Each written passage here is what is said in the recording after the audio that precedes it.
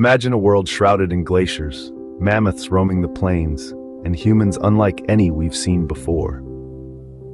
This was the world of the Paleo-Indians, the earliest known inhabitants of North America. These brave souls ventured into the continent approximately 13,500 years ago, stepping foot on a landscape vastly different from the one we know today. Their journey likely started in present-day Siberia, crossing a land bridge known as Beringia. This bridge, now submerged beneath the waters of the Bering Strait, once connected Asia and North America, providing a path for people, plants, and animals to migrate across continents. The Paleo-Indians, however, weren't mere travelers or explorers. They were settlers, pioneers, the first to call this land their home. Their arrival marked the beginning of human habitation in North America, and they laid the groundwork for the diverse cultures that would follow. Over the centuries, these Paleo-Indians spread across the continent, giving rise to various distinct cultures and tribes. From the Inuit in the frozen north to the Aztecs in the tropical south, all Native American populations can trace their lineage back to these first Americans. The Paleo-Indians' journey was not just a trek across icy landscapes, it was a journey through time, one that transformed a continent and shaped the history of an entire hemisphere. They weren't just visitors, they were the ancestors of all Native American populations. The environment these early Americans faced was harsh. Enormous glaciers blanketed the continent, turning what we now know as North America into a vast, icy wilderness. The cold was relentless, the landscape was unforgiving, and survival was a daily battle. Yet, the Paleo-Indians were nothing if not resilient. They were survivors, braving the bitter cold of the Ice Age and adapting to a world that was constantly changing beneath their feet. As the glaciers advanced and retreated, they followed the rhythm of the ice, moving with the seasons and making a life on the edge of the impossible. But it wasn't just the cold they had to contend with. This was a time of giants, when massive creatures like mammoths, mastodons, and giant bison roamed the land. These beasts were not only a source of food for the Paleo-Indians, but also a significant challenge. Hunting them required skill, bravery, and the right tools. And the Paleo-Indians had the tools for the job. They are known for their distinctive stone spearheads, known as Clovis points, named after the place in New Mexico where they were first discovered. These spearheads were expertly crafted, fluted to allow for easier attachment to a spear shaft, and razor sharp. With these, the Paleo-Indians could bring down even the largest of beasts. Yet these Clovis points were more than just tools. They were a testament to the ingenuity and resourcefulness of the Paleo-Indians. In a time of ice and giants, they found a way to survive and thrive, using everything at their disposal to carve out a life in the harshest of environments. The Clovis points are also a crucial piece of the puzzle for archaeologists studying this period. They are some of the most recognizable and widespread artifacts of the Paleo-Indian era, providing valuable insights into the lives and survival strategies of these early Americans. So, despite the odds, the Paleo-Indians faced the Ice Age challenge head-on. They used expertly crafted Clovis points, some of the most recognizable Paleo-Indian tools, to hunt, survive, and ultimately shape the course of human history in the Americas. But Paleo-Indians weren't just mammoth hunters. Their lives were a symphony of adaptation and survival. Yes, they hunted big game, but they also knew when to lay down their spears and pick up fishing nets. They fished in the teeming rivers and lakes, catching everything from salmon to shellfish. And when the fish weren't biting, they foraged. They knew the earth and its seasons like the back of their hand, gathering wild plants, berries, and nuts, each providing essential nutrients to their diet. This wasn't a sedentary lifestyle, though. The Paleo-Indians were always on the move, always on the lookout for the next food source or safer habitat. Their nomadic lifestyle was dictated by the seasons, the migration patterns of animals, and the availability of resources. They were the ultimate survivors, adapting to each new environment they encountered. This hunter-gatherer lifestyle made them incredibly mobile, moving from place to place, depending on the season and resource availability. Learning about the Paleo-Indians is a challenge for archaeologists. These early Americans, constantly on the move, left behind very little for us to find. They built no grand cities, no towering monuments. Their story is told through subtler clues, the scattered remnants of their campsites, the discarded fragments of their tools. It's a puzzle, scattered across time and space, waiting to be pieced together.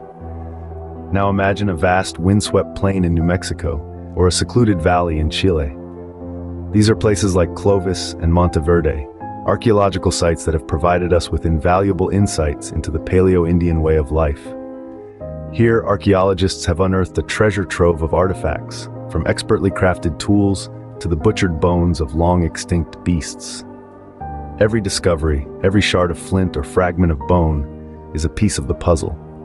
Through meticulous excavation and analysis, we're piecing together their story through tools, butchered animal bones, and even DNA evidence. The Paleo-Indians weren't stuck in their ways. They were, in fact, a people of innovation, constantly adapting to their harsh and ever-changing surroundings. One of the most striking examples of this lies in the evolution of their tools. Early on, these nomadic hunters crafted what we now call Clovis points, large, fluted spear tips that were perfect for taking down mammoths and other big game. But as the environment changed and the Ice Age gave way to warmer climates, so did their tools. The large Clovis points were gradually replaced by smaller, more versatile blades. This wasn't a mere change of preference, it was a necessary adaptation. Smaller game became more prevalent, and these new tools were better suited to hunting and processing it. This shift in toolmaking shows us that the Paleo-Indians were not just survivors, but innovators. This suggests they were constantly innovating and improving their technology based on their needs. Speaking of Clovis, there's an ongoing debate. Were these the first people to set foot in the Americas, or were there others who beat them to it? The Clovis people, named after the place where their distinctive stone tools were first found, were once thought to be the original Paleo-Americans. But recent discoveries have thrown that idea into question. Archaeologists have unearthed tools and signs of habitation that predate the Clovis culture. These tantalizing clues suggest that there may have been an earlier wave of migration into the Americas. But who were these mysterious pre-Clovis people? Where did they come from, and what became of them? These questions are at the forefront of current research. The answers could rewrite the story of the first Americans and shed new light on human migration patterns. This is the exciting part of archaeology. There's always something new to learn. The Paleo-Indians laid the foundation for all the diverse Native American cultures that would follow. These early pioneers weren't just survivors. They were innovators, adapting to an ever-changing environment and leaving an indelible mark on the landscape of the Americas. They perfected the art of hunting, developed specialized tools, and mastered the ability to live harmoniously with the natural world. Despite the harsh conditions of the Ice Age, they thrived, setting the stage for the myriad of cultures that would later blossom across North and South America. Their legacy is more than just the artifacts they left behind. It's a testament to human resilience, to our innate ability to overcome adversity and forge a path even in the most challenging circumstances. The Paleo-Indians set the first human footprints on the American continent, and their footsteps echo through the ages. Understanding their story helps us appreciate the rich history of the Americas. The legacy of the Paleo-Indians isn't just in museums. This ancient lineage is alive and thriving in the Native American populations of today. The echoes of these first Americans are all around us, subtly woven into the fabric of the Americas. Ever wondered about the origins of the names of certain places? Many derive from Native American languages, preserving the linguistic heritage of the Paleo-Indians. And let's talk food. Corn, beans, squash. These staples of many diets originated from the indigenous people of America and were cultivated thousands of years ago. The spiritual beliefs of many Native American tribes also have roots in the ancient Paleo-Indian cultures, with a deep reverence for nature and the elements. So you see, the Paleo-Indians are not just a chapter in history. They're a vibrant thread in the ongoing tapestry of human civilization. Place names, traditional foods, and even spiritual beliefs can be traced back to these early inhabitants. The Paleo-Indians may be gone, but their impact on North America is undeniable.